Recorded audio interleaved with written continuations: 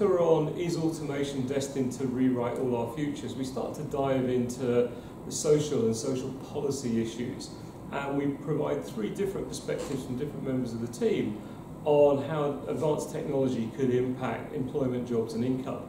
And this chapter raises some very important questions around how we start to prepare society for a world in which the outlook for jobs is so uncertain,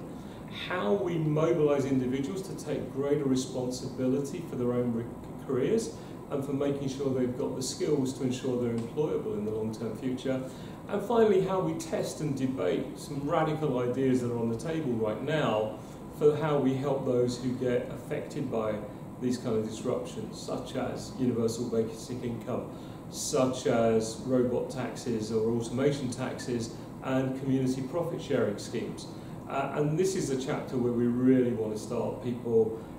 engaging in that debate about how society makes sure no one's left behind.